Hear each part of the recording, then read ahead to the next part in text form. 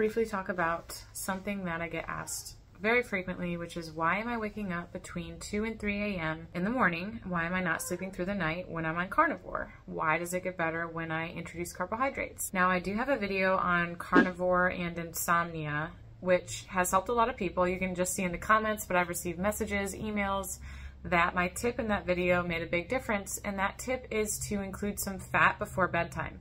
That fat can do the same thing that carbohydrates do, which is lower cortisol and even increase serotonin.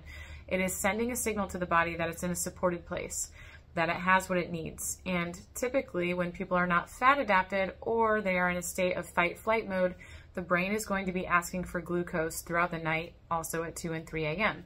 It could also be a circadian rhythm issue. It could be an adrenal issue.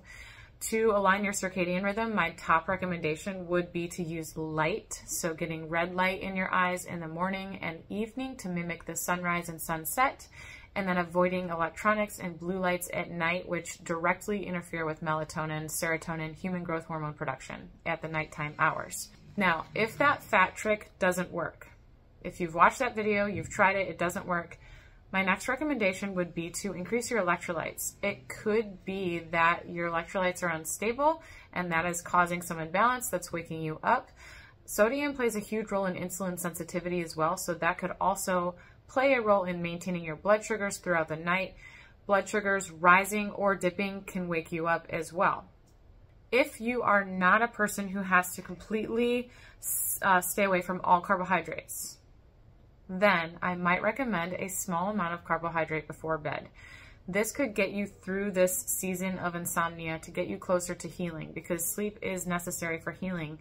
And if you are not achieving it with the extra fat before bedtime or getting stable electrolytes and getting those down, as long as your electrolytes are stable, you're getting enough fat, you're still not sleeping, you're managing stress to the best of your ability, you're staying away from electronics, maybe try around 15 grams of carbohydrates before bed. This could be in the form of berries. Typically, I recommend strawberries. They are the lowest carb berry, and they don't contain any anti-nutrients.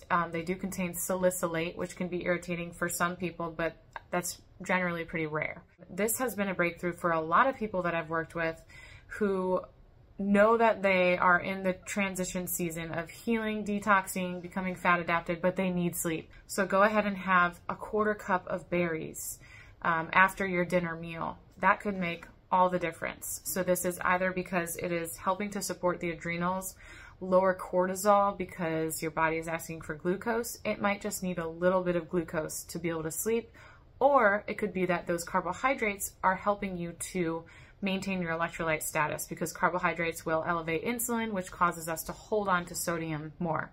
And so if your electrolyte formula is not doing that for you, maybe a small amount of carbohydrates could do that for you. So if the other tips haven't helped, I would encourage you to try this. Leave a comment down below on what has helped you with insomnia on either keto or carnivore, all things included.